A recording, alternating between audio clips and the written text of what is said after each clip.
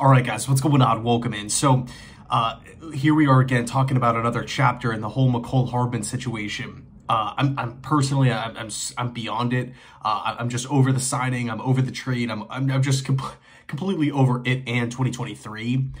But we have another, I guess, revelation that is currently being talked about right now. As we all know, Mecole Hardman went on Ryan Clark's podcast and basically just ripped the Jets apart, calling out Nathaniel Hackett, essentially saying he doesn't know what he's doing.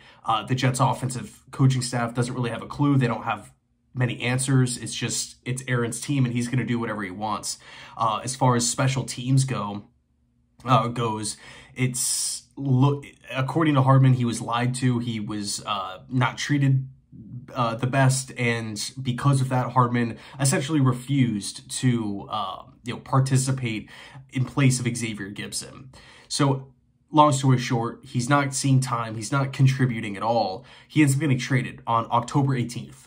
But now we're seeing tweets from Thomas Morstead, from Sauce Gardner, from Kenny Yeboah, basically coming out and criticizing Hardman, right? And in particular, Yeboah and Sauce Gardner's tweets alluded to the fact that he leaked the offensive game plan to the Philadelphia Eagles.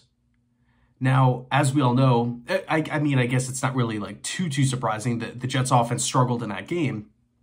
You know, they struggled in pretty much every game, but I think, if you look at the timelines, right, that game, I believe, was October 15th. He was traded 3 days later. I don't know how true this is, but if you have two Jets players like on Twitter talking about it, hinting at it, obviously this is being talked about within the organization. So, it's disappointing, right? Obviously it's super disappointing.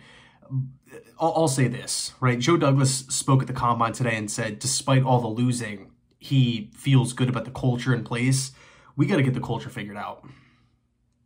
We cannot be talking about like winning the division, hosting playoff games, winning the Super Bowl, if you constantly have young players frustrated, if you have constant negative storylines, if you have situations like this where a player potentially leaked an entire offensive game plan to the Philadelphia Eagles. Hardman obviously played at Georgia. There's a lot of Georgia players on the Eagles.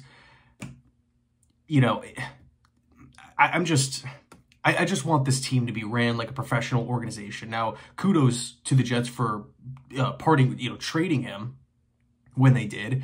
If, in fact, Joe Douglas and Saleh and Hackett, they knew about this, then it makes a lot more sense on why they just, signed him, had him for 5 games, didn't use him, and then just traded him away for essentially nothing, a 2025 6th. And we also attached a 7th round to the Chiefs deal. But it's just like, enough of this, right?